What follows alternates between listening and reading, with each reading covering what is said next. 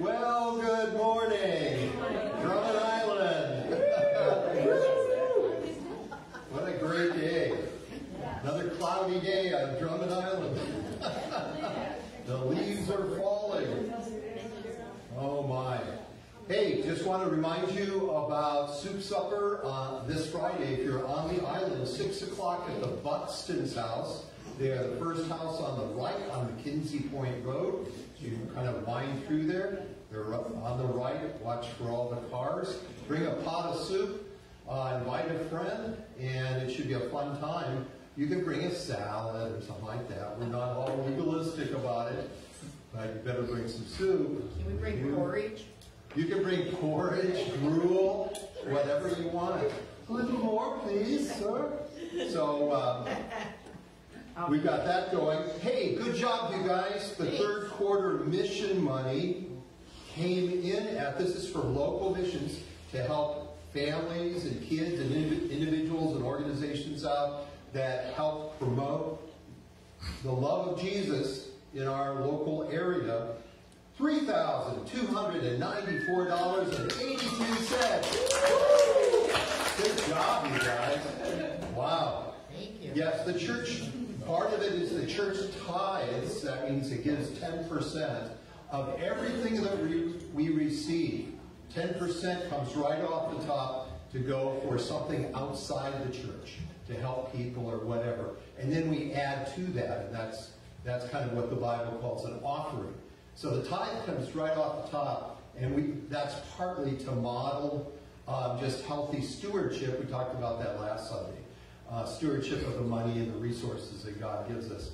That we give an immediate tithe, or it's like a thank offering, to say thank you to God. And also it kind of says, I trust you, to provide for our needs and all of this sort of thing. And He does. God is so good all the time.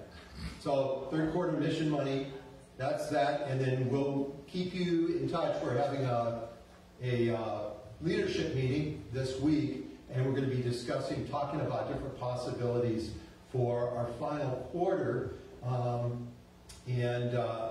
don't know, we haven't really collected money for Salvation Army in a long time. They do such a good job up in the Sioux. So that might be a possibility. I don't know, we'll think about that, right, John? So what else do we have going? Oh, our first shoebox is in. Yay! So first shoebox is in, and this feels like a support group. Yay for the Stacy's! We love you. So please be collecting. It's before the due date. The due date is 2021. It's November 14th, I believe. The second Sunday in November is our official collection date. And then we'll be getting those over to another collection point. But that's the final Sunday where we can collect them.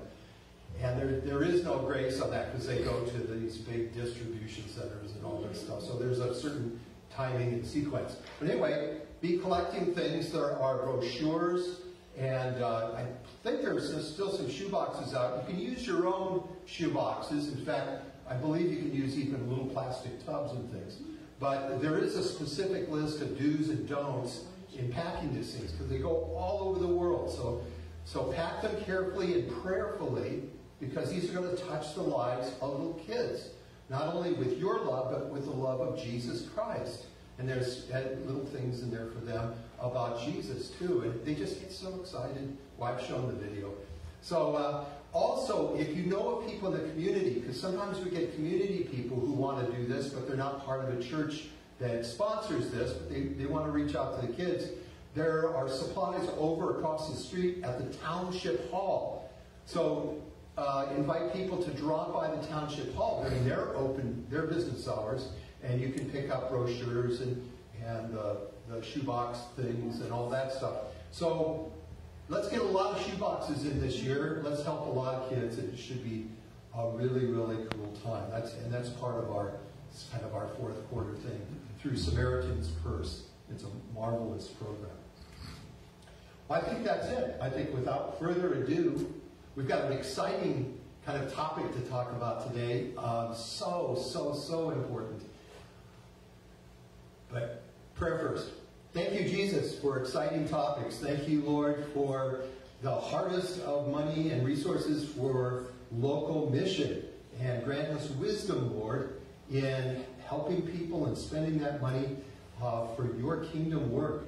We thank you, Lord, for just the ways that you provide for us, and you're such a good God. Your faithful love that rains down on us, moment by moment, day and night, 24/7. Thank you, God, for your presence in our lives. Help us to become more aware of all that you are up to. Help us to become more aware of what you're doing in our lives and in the lives of those around us. Open our eyes, Lord, to the flow of your Spirit through us, in us, around us, and we give you thanks this morning. We bless your name. In Jesus we pray. Amen. Amen. Amen. Okay, we've got a lively song for you. You can clap your hands. There are flags over here. They're like streamers. You can throw streamers around. You can walk on your hands, jump, dance, whatever. The river is here, God.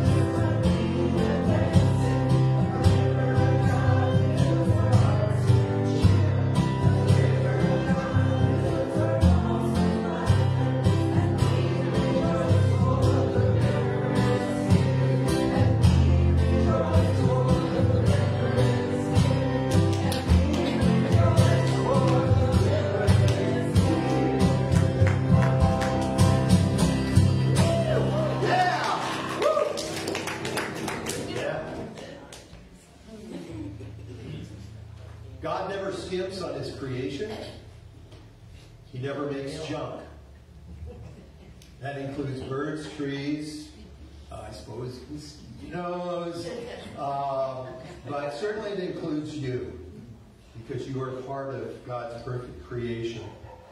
And part of our job is to honor that creation, maintain it, take care of it, as it says in Genesis, to nurture it along. That is true. Because all things are bright and beautiful.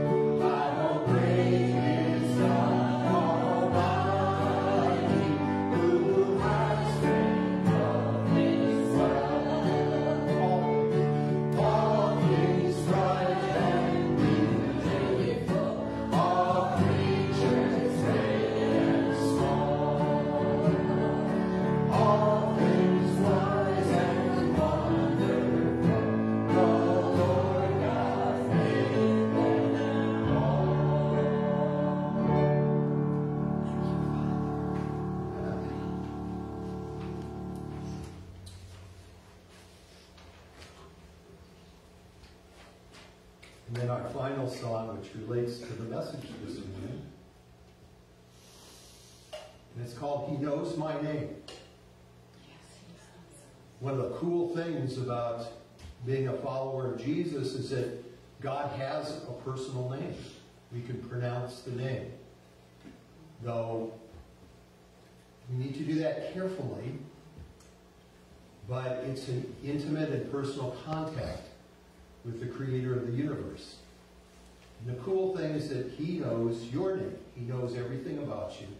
God knows the intricacies of your heart, the little warps and warts and different things that go on in your life, and He loves every part of you. He knows your name, and He loves you every day.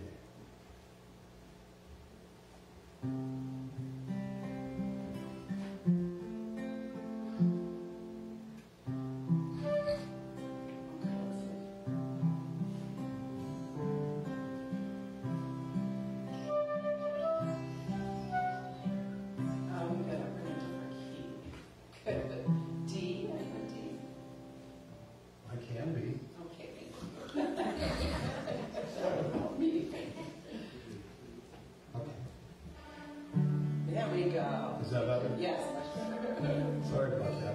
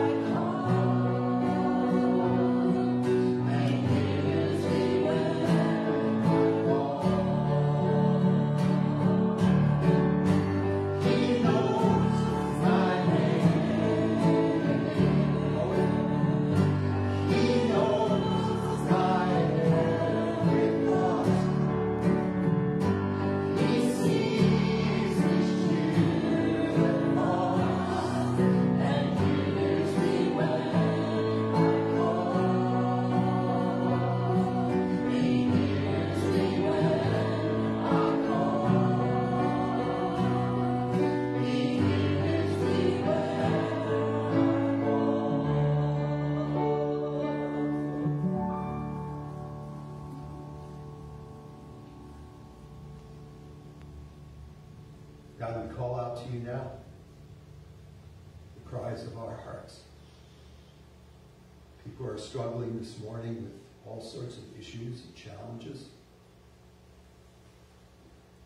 And my prayer this morning, Lord, is that you would open our eyes and open our hearts to know that we are absolutely not alone in all of this. That the swirling chaos as it feels, that you are with us in the storm.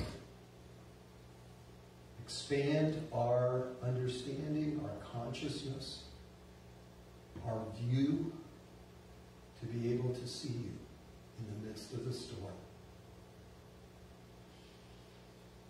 And your hand that is extended to us to help us and lead us and guide us, because you know our name, because you love us. In Jesus' name, amen.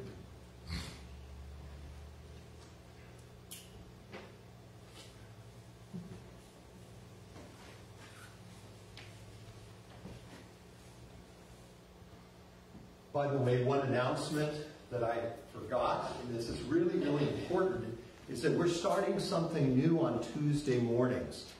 We're taking a more directional or structured approach, you might say, rather than just kind of a discussion that we allow to kind of be a free-for-all. And we get into some deep stuff at times, but it's going to be a little more structured. And we're going to be using quotes from Richard Rohr's book, The Naked Now. It's got a really sexy title. The Naked Now, Seeing as the Mystics See. Which is kind of interesting, mysterious. But it's learning to see life with new eyes. To understand reality in a whole new way. This is what Jesus talked about as the kingdom of God. To see things and understand and experience life in a whole new way. And so this is about working into that together and helping each other to see life in a new way. We're going to be using quotes from this book. You do not have to do homework. It's not a book study per se. So we want people to be able to enter into this at whatever level you feel comfortable. So there's not homework. You can come just to class and just participate. We'll read the quote or whatever and the idea, and there are some questions that go along with that. But you can just come in and participate. You can read the quote beforehand, and there are papers out in the foyer that have the quote on it. And each week, each Sunday, we'll have a new paper that will have the quote. And you go, but I'm not here on Sunday, but I want to participate. Wait, there's something for you. You can go to our website, and on the home page, you can click on the link and get the same sheet on the website. Amazing. Computers are great. Yeah, aren't they? So you can do that, and you can read the book if you want to. And I've ordered books for some of the people in the group. And it's on Amazon. It's like $10.68, which is pretty cheap for a book.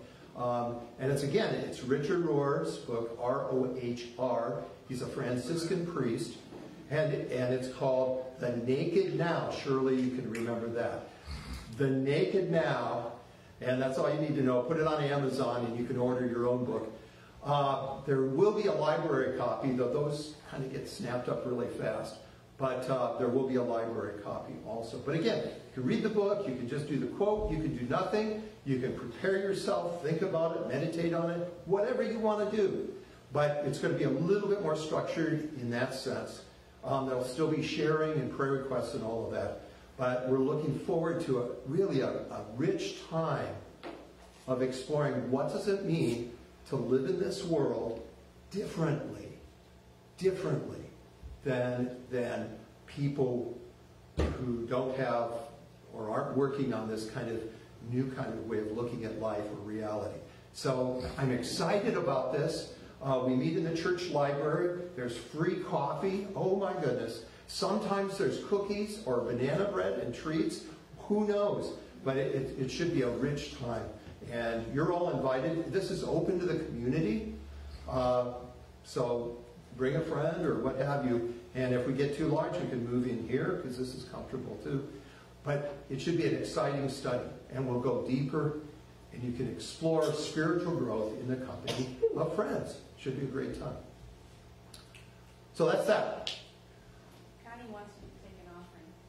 Connie wants to take an offering. Connie is our treasurer. And she's gone, oh. Yes, could we take an offering? Rod, would you mind passing the plate around? And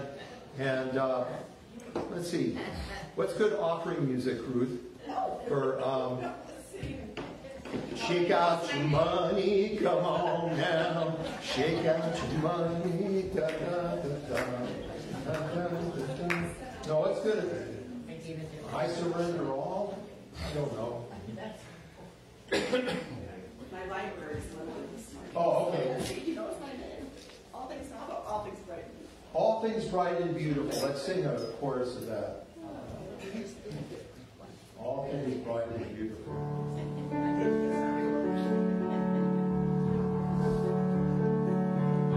Things bright and beautiful. All creatures great and small. All things wise and wonderful. All things wise and wonderful. Lord God made them all. Lord God made them. Each little flower that opens.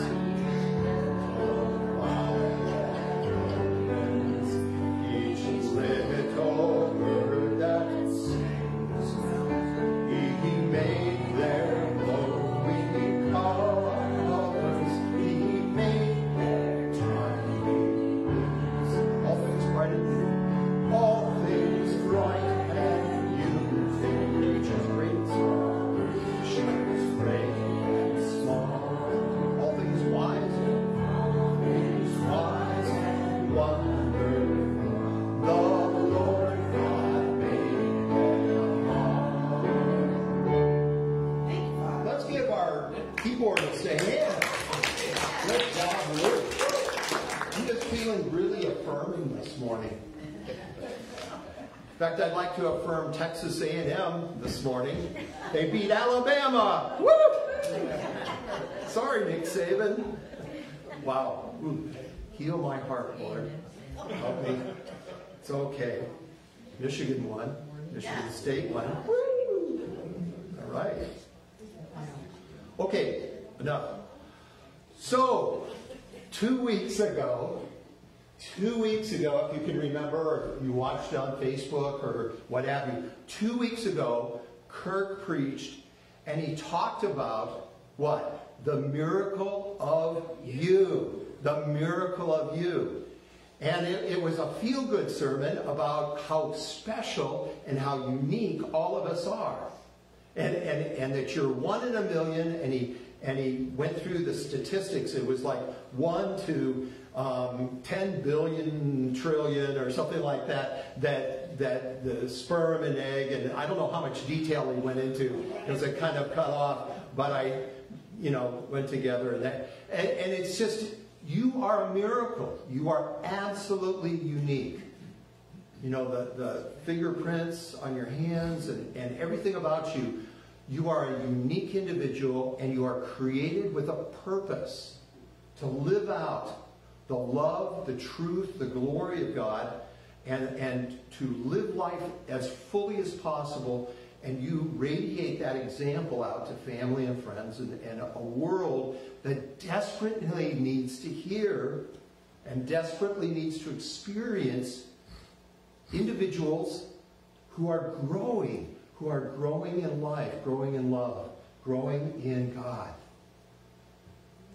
And so it's a great, great concept. And the problem is that we just emotionally, up here we go, yeah, and all the Bible scriptures and how much God loves us and all of this stuff. We go, yeah. But when we drop down 18 inches to our heart and our emotional life, we fight it. We fight it. And why do we fight this? Why do we fight the truth that we are special and unique in the eyes of God? Well, there's a few people who have answered this question. Listen up.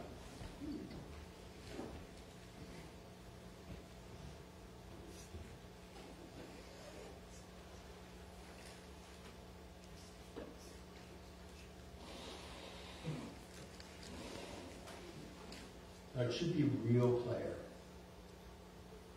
X out of that. There we go. I can stop shaking. It's okay.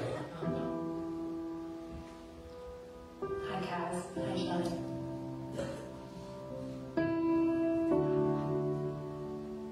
As you know, we are producing a course called The Power of Self-Compassion. So we're just talking to people today about how they treat themselves. Do you have a critical voice? And if so, what do you find it saying to you? I definitely have a critical voice. I think everybody does. And I think they all start from when you're a kid. So, I think all the things that my parents said, I hear, but it's normally about not doing a good job. It's constantly stopping me as I try to complete thoughts or try to make steps forward. It's a voice that always tells me that I'm not enough, or that I need to do better, or that there's something about me that I have to change. When you fail or make a mistake, what types of things run through your mind? I'm not worthy. Everybody's going to see my mistake. Nobody else makes mistakes like I do. You're stupid. I can't believe you forgot something easy. This was basic. Why are you having so much trouble doing something so simple? People don't want me around, that I'm uninteresting, boring, and or just too weird for people's company. It says that I should have done better, and sometimes it says me words about myself. It's probably the loudest thing that's usually coming through my head before anything else is at least ringing that failure over and over.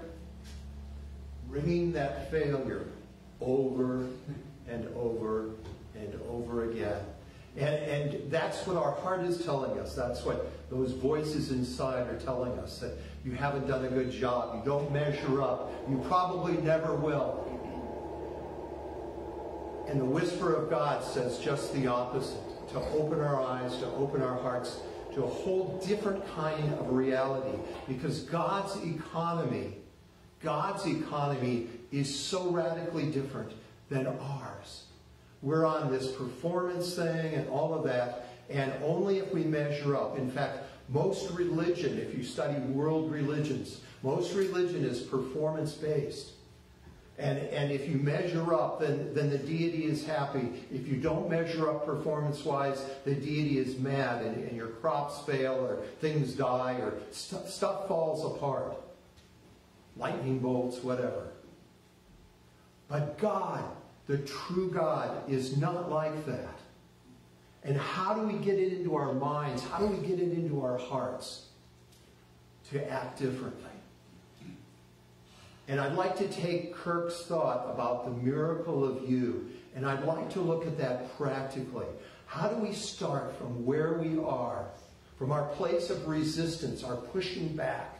Because we all, at some level, even those of us with the best self-esteem, we all push back on the whole idea that we are valued, that we are loved, that we are intrinsically of great value, regardless of our performance.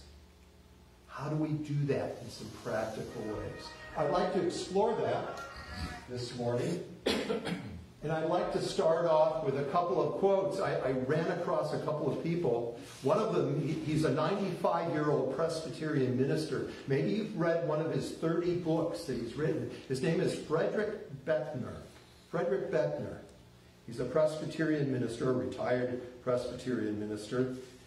And says this, and this is important because a lot of what we talk about, in fact, really the basis of any spirituality, any following of Jesus, any growing in God, any abundance in our lives comes down to what we would call a consciousness of what's truly going on.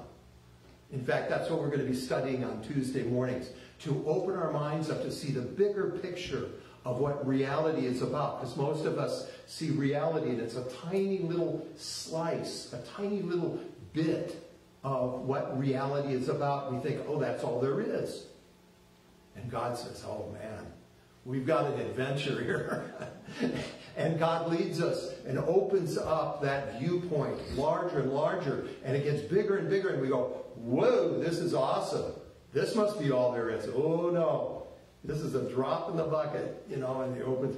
And that's what life becomes, is a continual kind of God taking the blinders off and going, Whoa, this is amazing, as the Spirit leads us, as the Holy Spirit leads us. So Beckner opens up this quote and he says, listen to your life. This is tough to do, okay? This is taking time. Listen to your life. See it for the fathomless mystery that it is. In the boredom and the pain of it, no less than the excitement and gladness. Touch, taste, smell your way to the holy and hidden heart of it. Because in the last analysis, all moments are key moments, and life itself is grace.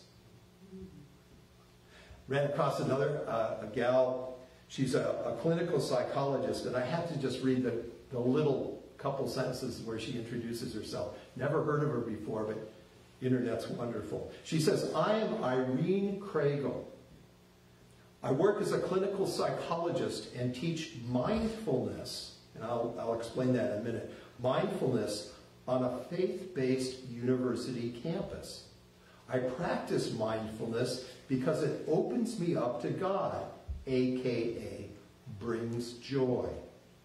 I am writing here, this is her blog or her website, I'm writing here in hopes of sharing some of my experiences and thoughts related to the practice of mindfulness in the life of a Christian. Thanks for reading. And then she goes on to explain. Mindfulness is just like the word mindful, to be aware, mindful of something or somebody. Okay, it's to be aware of something, greater awareness. But it's awareness without the judgments and all of the filters and, all the manipulation that we do once we get a thought or we become aware of something. It's to simply allow the thought or whatever is happening to just kind of sink in, more of an openness to that, and to let God kind of work with that rather than us manipulating. Anyway, mindfulness is rooted in self-compassion. Without self-compassion, moment-to-moment awareness can become excruciating. Life is hard, and we often work fairly hard to avoid that awareness. This allows a lurking belief that life is hard because we are doing something wrong. That is our fault. That other people are doing it better and we just can't get our act together. We see others' marriages, parenting, financial status, professional accomplishments, friendships, cars, etc., and think, what is wrong with me that I can't live the way I want to? Through self-compassion, we change this response to ourselves and notice that life isn't hard because we're doing something wrong. Life is hard for everyone. We start to receive God's grace and treat ourselves like a friend when we're hurting, rather than beating up on ourselves because we're suffering. We stop comparing and experience gratitude for whatever abundance in whatever form we have. Gratitude. So, sometimes you'll hear mindfulness or contemplative prayer, and we're going to be exploring this on Tuesday morning. That contemplation is similar to that, where you contemplate something, but again, without the filters or judgments and things like that. You simply allow the Holy Spirit to work on you, to mold you, to move you, to do some things, and you try to bring your resistance down as much as possible. Now, none of us can bring it down to zero, and God understands that. So God works in the midst of our resistance and joyfully leads us along, kicking and screaming or whatever we are. But if we want to do this, if we want to have the bigger view, and we're talking about a self-compassionate view, a view of ourselves, then God will bring us there. Even when we're kicking and screaming, even with all of our post-traumatic stress stuff going on from childhood, or whatever kind of parents you had, or whatever kinds of voices that you hear, or even presently, whatever kinds of negative stuff is going on for you right now, and all your self-judgment, God will lead you out of this. I will say it again. Because God is faithful. God will lead you out of this. You can cooperate with this And it can be an adventure, or you can go kicking and screaming and it can feel like hell. But God's still going to lead you out of that, because that's what God does. God is faithful. In fact, I ran across a wonderful scripture in Isaiah chapter 30, verse 18, and I want to read that to you this morning. And it's a chapter, a lot of the middle parts of Isaiah. I mean, it's a great book, 66 chapters. Kind of the mid part of Isaiah, a lot of it is about, and this is typical of the prophets, it's railing on the Jewish people for trying to do their own thing, for trying to devise their own way, for living on a whole performance standard that they've set for themselves rather than God. And they're just off on their own, doing their own thing, and things are falling apart. What a surprise. And so this particular chapter, in chapter 30, he's talking about how they're trusting in Egypt and making alliances and doing things, and it's all politically correct, but it has nothing to do with God. Nothing to do with God's kingdom or the purposes that he has for them. And they're way off track. And so it comes down, and he's absolutely truthful. However, and this is so important, he says in verse 15, chapter 30, verse 15, "For thus the Lord God, the Holy One of Israel, has said, in repentance and in rest you will be saved. In quietness and trust is your strength." I have that hanging in my office as a reminder to me. Repentance. Remember, repentance is a switching of your mindset. That's what the biblical version means. It means literally to turn from one mindset and one pathway, one reality. You know, what you've got it all figured out, all this. Repentance is that radical shift over to a whole new mindset. You go, whoa, that's tough. I'm an old person. I can't think in new ways. Yes, you can. And God can shift us no matter what age we are or background or whatever. We can enter into that shift that God is doing. Repentance and rest. Learning to rest. You could put trust next to that. You will be saved. And mostly saved from yourself. And then a few verses on, and verse 18 is the one I want to take a look at. Because I love the Bible because it gives us these paradoxes. And Jesus, of course, is the chief paradox of all. You know, fully human, fully God, and goes to the cross. And the cross is its own paradox, you know, where its seemingly opposites are reconciled. Crazy stuff happens. And I love the Bible for that it includes that. It's not just an easy instruction book. You get to wrestle with it. Well, wrestle with this one. This is verse 18. "Therefore, the Lord longs to be gracious to you." Try to catch this. The spirit of this. The passion of this. "The Lord longs to be gracious to you. And therefore, he waits on high to have compassion on you. For the Lord is a God of" what? Justice. I know. I'm expecting love, mercy, tender-heartedness, something like that. For God is a God of justice. And all of a sudden, my sense of justice, the idea of justice, is totally redefined. Because justice is based upon God's grace and God's compassion. Whoa! And I can't even begin to... I'm still trying to figure, how does that go together? Justice and it's based on compassion? Really? And grace? How blessed are all those who long for him. Not necessarily his laws or good theology or whatever. Long for him. Blessed are those. And the word blessed is happy, fulfilled are those who long for him. Because he longs for you.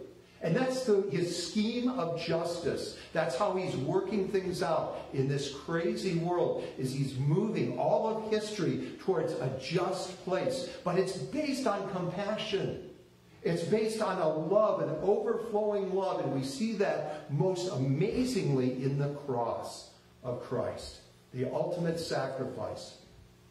where God no longer requires, he doesn't, the whole concept of God is that we come and we do our performance thing and we give a billy goat or money or whatever. We sacrifice something to God to appease God. No, God switches that totally around and he says, I become the sacrifice.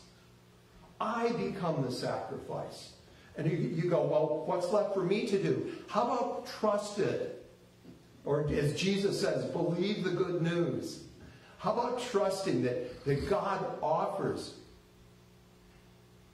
He offers himself to us as the sacrifice. He loves us. He connects with us. He moves us. He shifts us. He longs to be gracious to us. And we go, oh, and we do the number, we do the performance number, and we say, maybe another day. And God waits. He longs for us.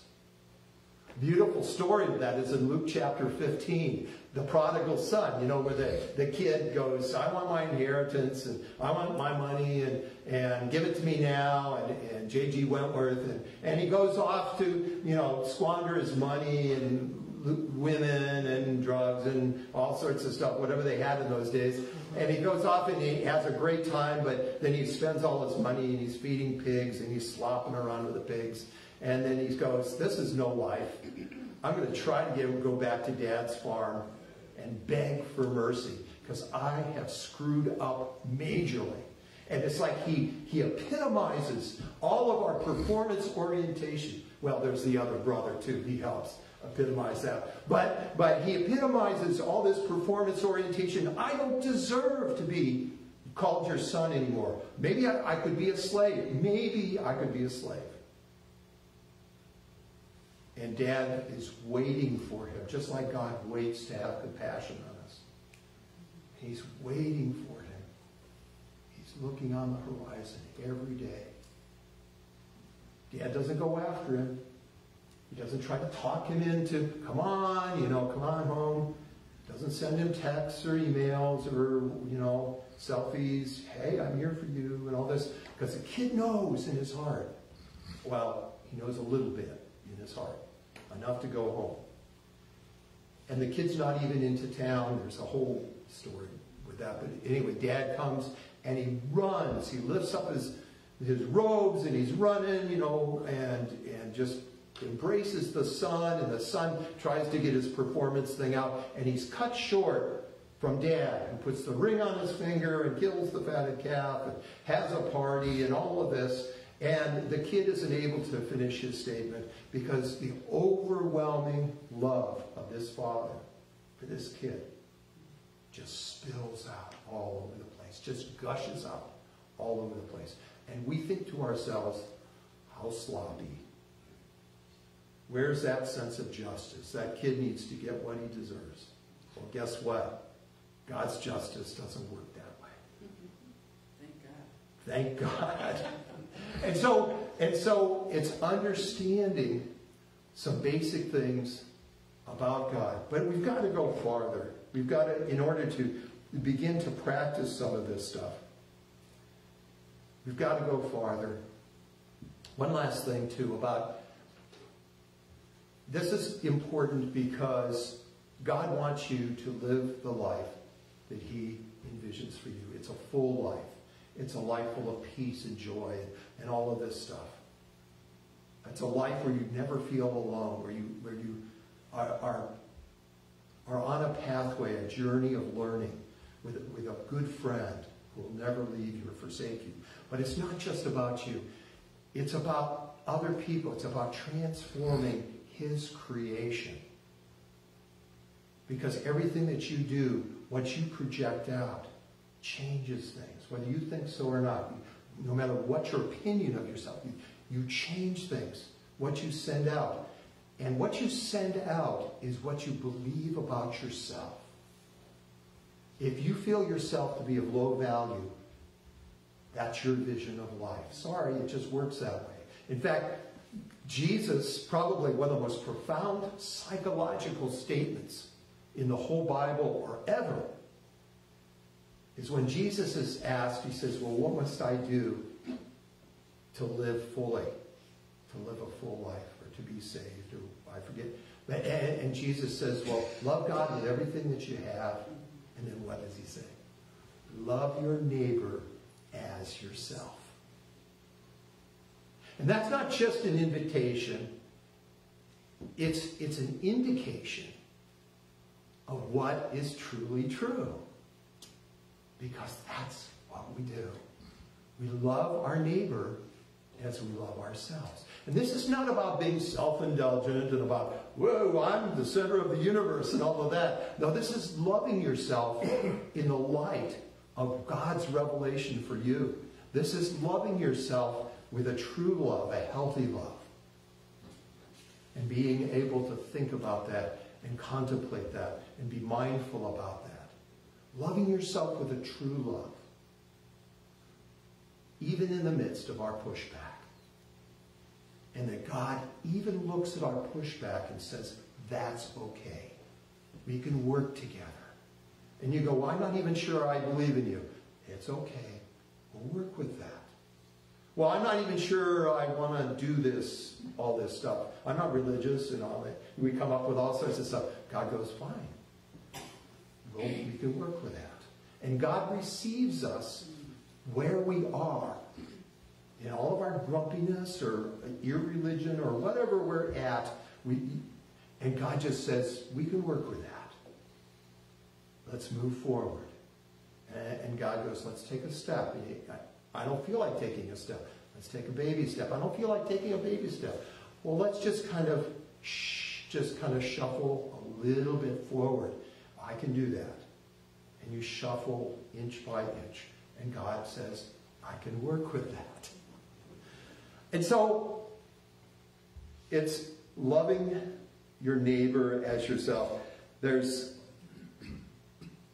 a portion in Matthew 20 where Jesus is trying to work with people. And when you look at all the stories about Jesus in the Gospels, the theme is he's trying to present a whole new way to look at life. And there's pushback, and especially from the disciples too. I mean, his own close followers, right? Well, let's take a look at Matthew 20. There's two blind guys. Matthew 20, verses 29 and 34. And it's at the end of the chapter, and it says, as they were leaving Jericho, a large crowd followed him. Okay, lots of people. And two blind men sitting by the road, because that's all they could do, right? They've got their little ponchos on, and they sit by the road, and that's their home. They don't have homes, they don't have places to go. They sit with these ponchos, the hole in the top, and that becomes their tent. That's their home, and it rains on them, and maybe occasionally snows and whatever. That's their home. They don't have any place to go. They don't have any friends. There's no social care network to take care of them. They sit by the road. And they know that they're all alone. Nobody's going to help them except a few occasional coins that come their way. So they're sitting by the road, two blind men, and Jesus was passing by. They heard that Jesus was passing by, and they have the guts to cry out, even knowing that there's going to be murmurs and whispers against them. Because they certainly don't go into town. They're not part of society. They're outcasts. They're on the edge of any social group. But they cry out anyway. They take a risk. And they cry out, Lord, Son of David, have mercy on us. And the crowd tells them to shut up. You're making noise. And they cry out all the more, and they're persistent. Lord, Son of David, have mercy on us. Lord, Son of David, have mercy on us. And the crowd's going, you're so obnoxious. Why don't you just be quiet and be good blind people? And Jesus stops. And he calls them. And he says, what do you want me to do for you? This is God saying, what do you want me to do for you? This is not the God who commands you and do this or you're going to go to hell or whatever it is, or being hard and all this. This is Jesus. This is God. This is the second person of the Trinity saying, what do you want me to do for you? This is where this mindfulness thing comes in, that oftentimes we don't even know what's wrong with us. And this is part of trying to practice self-compassion, is first of all making a commitment to listen, like Frederick Beckner said, listen to yourself, listen to your life. And we don't take time to listen, to carve out time in the morning, in the evening, at noonday, whatever time is open or semi-free of distraction, and just listen to your life. What the heck is going on? Get off the conveyor belt and do some mindful thoughtfulness to think about, say, God, what's going on? Ask the question. Why am I so upset? Why are things bugging me so much? Why am I so negative? Why am I so depressed? Why is all this stuff happening? But ask the question and give God a time to answer. What is going on? And be open as much as possible to a crazy, wild answer through the Holy Spirit. And listen to it. What do you want me to do for you?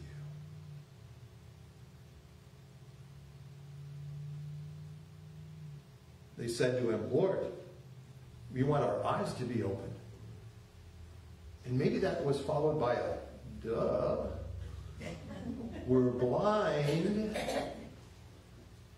But God got them to think about what they needed. What did they need? They listened to their lives. We want our eyes to be open. And moved with compassion. And it's not pity. It's not just awe. I feel sorry for you, poor things. The Greek word here is splankna. Remember? Splankna. It refers to the deep guts of stuff. Jesus felt this deep inside his body and soul and being. Splankna. Deep. The bowels, I think King James says bowels of mercy, which is probably the closest translation to the Greek. Bowels of mercy.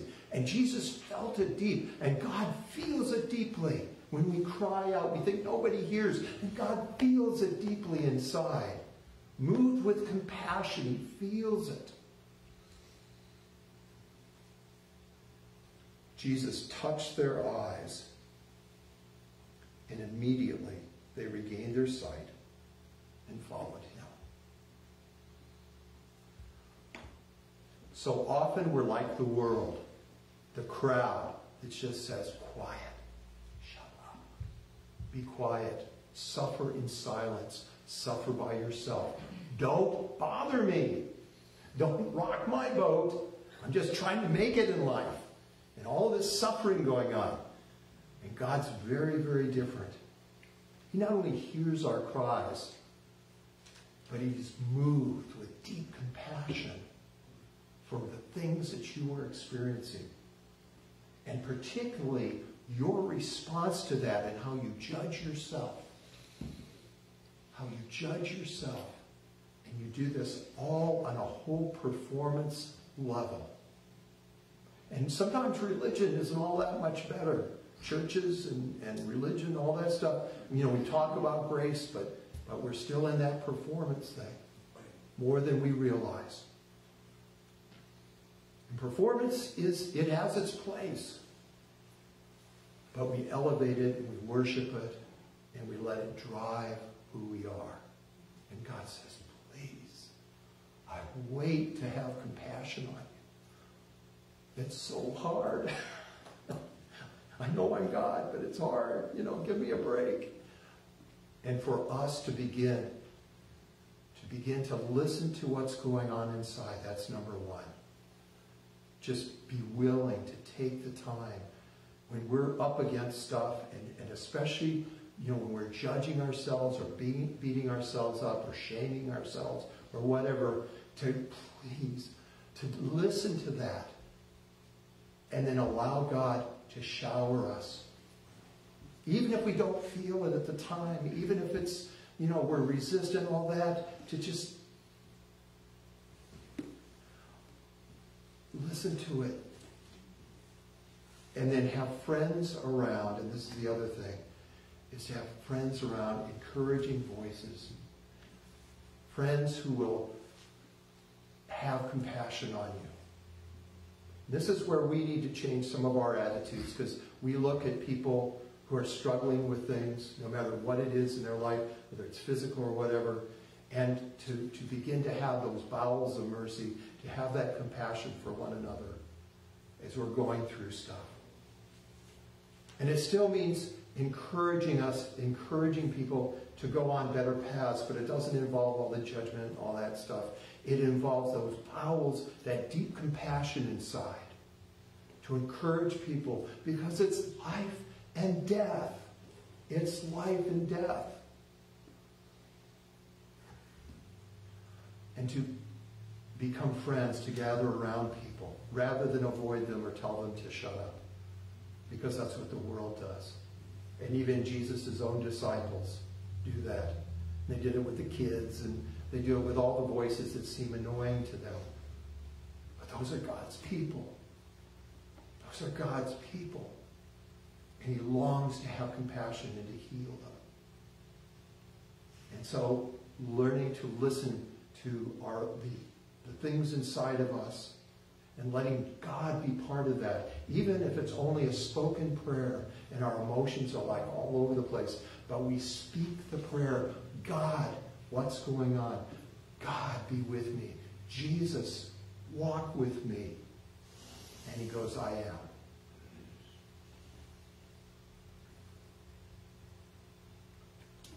This is so important.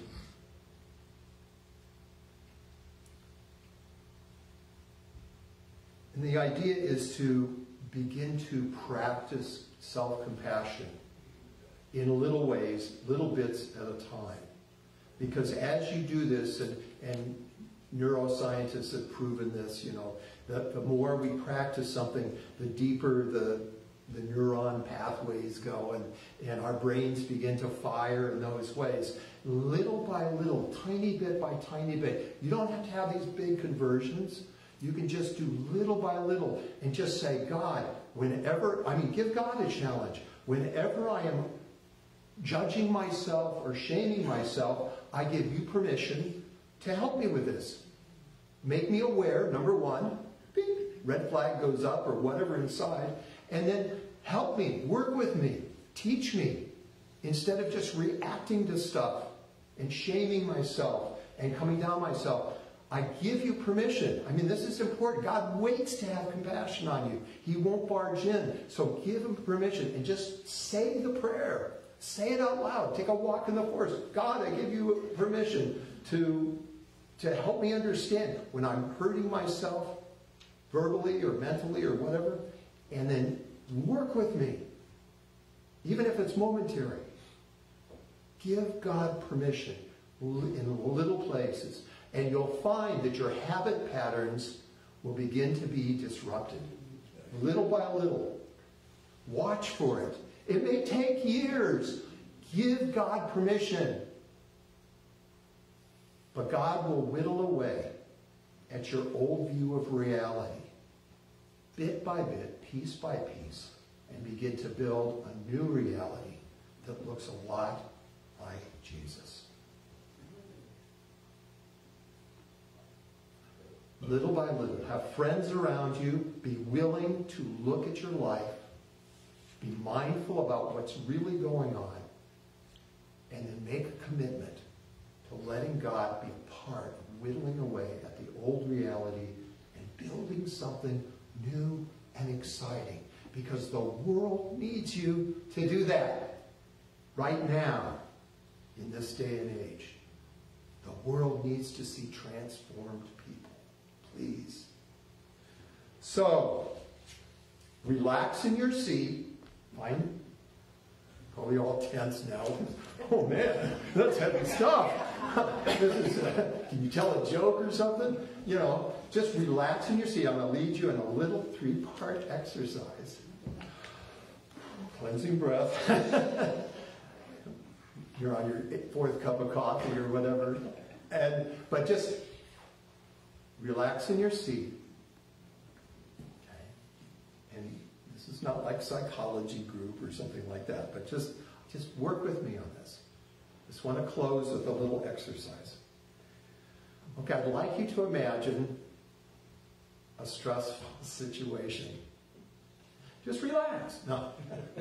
No, I'd like you to imagine something that you're struggling with, particularly something where you're doing that judgment thing on yourself. Just like those people said about, oh, you know, I'm never enough, and just keeps cycling in my head, you know, you're not doing it right. It's so simple. Why can't you do this, you know? And those kinds of judgment things.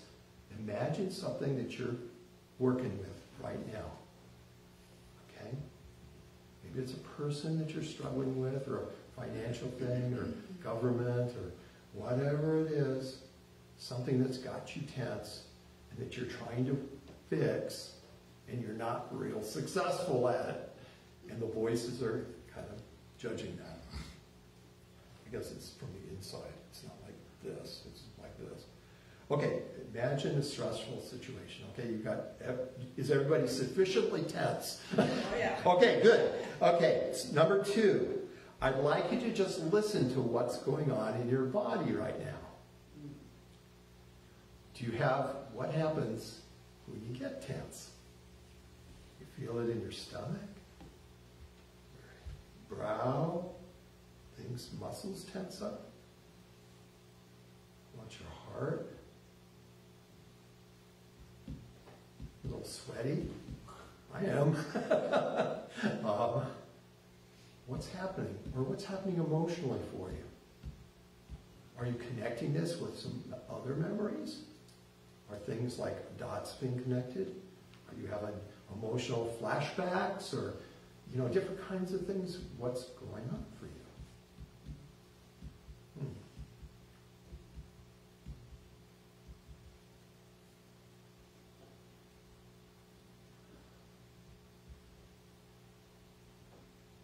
And then, having gotten a little taste of that, the final thing is speak to your anxious heart. Speak to those voices that are coming out of your heart. Speak to your heart as you would a good friend. Speak to your heart with messages that you would give to a really good friend. Because the messages that you give to yourself that are negative and shaming is usually never the way that you would talk to a good friend. And when you speak those messages as you would to a good friend, you begin to align with the very words that Jesus himself is saying to your heart. This is how Jesus talks to you. He talks to you with a voice that is so glad that you're including him in the struggles that you're going with, in the struggles with yourself, and the things that are going on. And we say, I'm not worthy, just like the prodigal son. I could be a slave, maybe, at best. And Jesus, just with tears in his eyes, he said, I'm so glad you're here. I'm so glad you're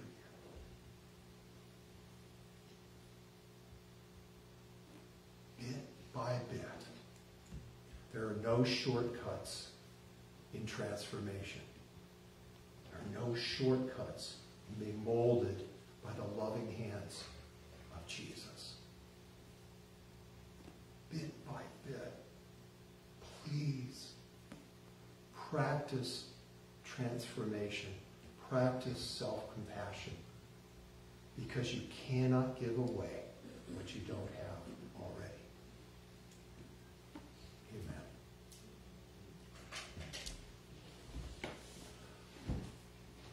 So, you are a miracle. And you guys on Facebook and YouTube, you guys are miracles too. So thank you so much for watching, and pass this along. I mean, share this. If this had a bit or a kernel of any truth or encouragement for you, share it or subscribe to Facebook. It'll also be uploaded to YouTube. And just, we thank you for your support and all of that. Stay attuned to the homepage of Lighthouse Church, www.lighthousechurchdrummondisland.com, and there's going to be new stuff each week, especially for Tuesday morning. But just keeps you abreast of news and stuff going on. But thank you for your support, and share this stuff. Let's be transformed people to transform this planet in a time of desperate need for love and truth and sharing Jesus. God bless you.